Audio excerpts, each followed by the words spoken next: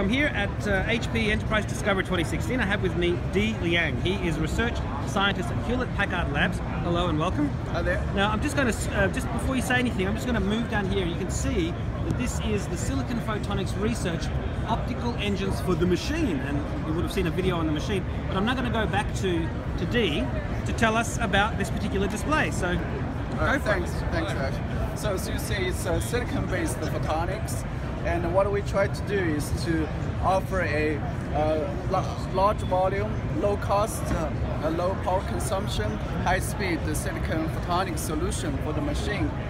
So we know that the machine has a huge computing sector, a huge memory pool, and we try to provide a high speed data transport through between them.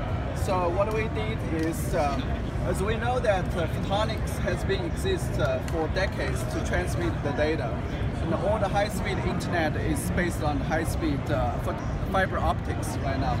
So what we try to do is to bring this system into the data center, into the supercomputer, but it has to be low cost, high volume, low power consumption. So that's our focus.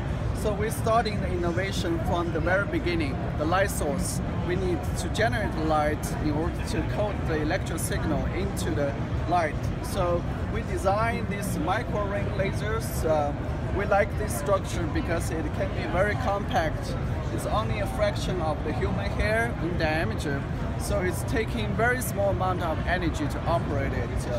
Also, we can have several micro ring lasers all piled together, and each rings generates one color, and we have multiple color of light to carry multiple channel of information, all merged into one fiber. So that's a huge advantage compared with the old technology, where each electric signal normally can only go into one wire. Now we have multiple channel of information going to one optical fiber. So we were able to encode 12.5 gigabit information into one ring.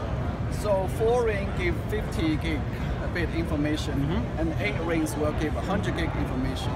So, and we have 12 fibers in this bundle per port. So in each port, that's going to be 1.2 terabit information. So it's a huge data communication bandwidth.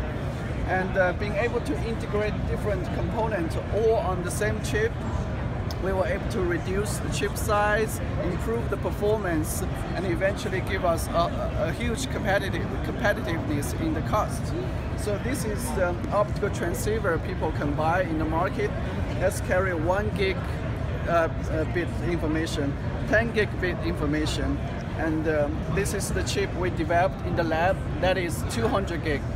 So 1, 10, 200. So you can see the power of integration by reducing the size, improve the performance, and eventually bring the overall package to a very competitive fashion.